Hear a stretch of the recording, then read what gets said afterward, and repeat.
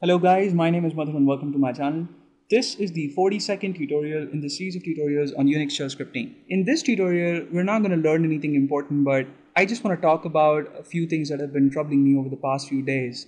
I have been receiving a lot of messages from my subscribers and other viewers on YouTube, and people have told me that they find the content of my tutorial satisfactory, but they also find the audio quality of my tutorials pretty sucky. And I don't blame you guys. I myself am pretty annoyed and fed up of the audio quality and the weird background noise of the computer fan that you hear. And I just want to tell you that I record these tutorials on my laptop, and I just have 3 gigs of physical memory, and my laptop's fan, maybe there are dead mosquitoes or eatables in the fan's compartment. It just makes this weird annoying sound. I don't know what to do about it. I've already started using a different recording software, and this one has an audio enhancement feature that somehow allows me to cut some portions of the noise, but while it does that, it adds an equally weird noise of its own, and that's of a running tap. And I really think I need to get a microphone, and I will get one pretty soon.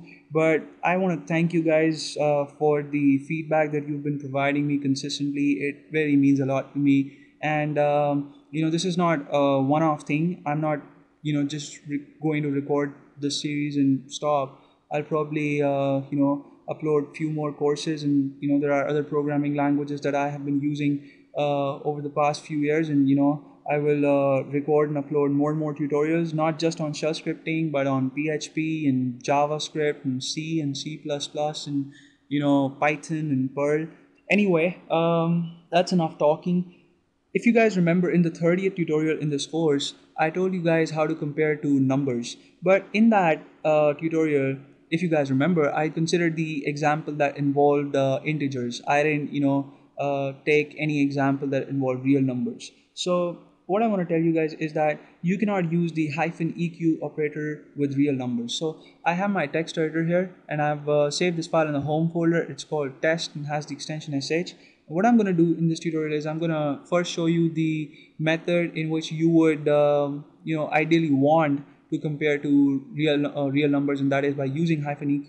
And then I will tell you why it won't work, and then I will also show you the right way to do it. Right, so I'm going to first declare and initialize two variables, and I'm going to give them the same value. So I'll create a variable a, and I'll give it the value 4.5, and I'll create another variable b, and I'll give it the same value. Right, so when you use the -eq operator, then you should, the operator should tell you that both these numbers are same, but it won't do that. Let's just see. So within my square brackets, I'll put the test condition $a -eq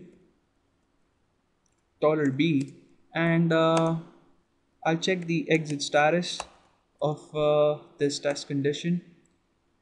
Save this file. I'll bring up my terminal and execute the script, and there you go. It tells me that on line 3, 4.5 is an illegal number, and then it also returns an exit status 2.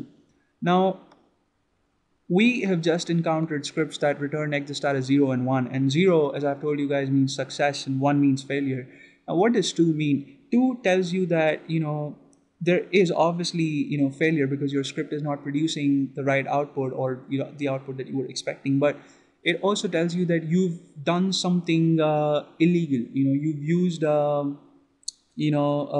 maybe an operator or a command or something in an incorrect manner. So that's what the significance of 2 is.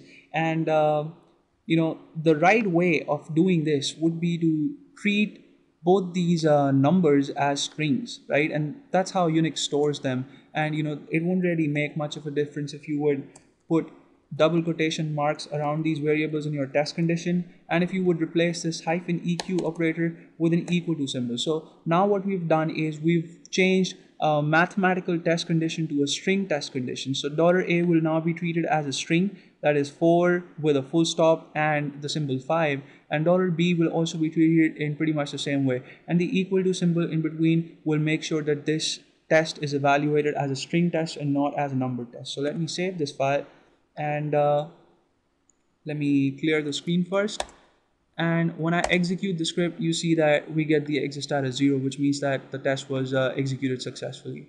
So there you go. I mean, this is one thing that skipped my mind while I recorded the tutorial on running checks on numbers. So I thought I should, maybe discuss it in this tutorial. So anyway, once again, I want to thank all my viewers for being so supportive, and I've received really nice comments over the past few weeks, and I'm really encouraged to record more and more tutorials for you people. So I'll see you guys in the next tutorial where we'll discuss something interesting and important. Thank you so much for watching this one, and please subscribe to my channel.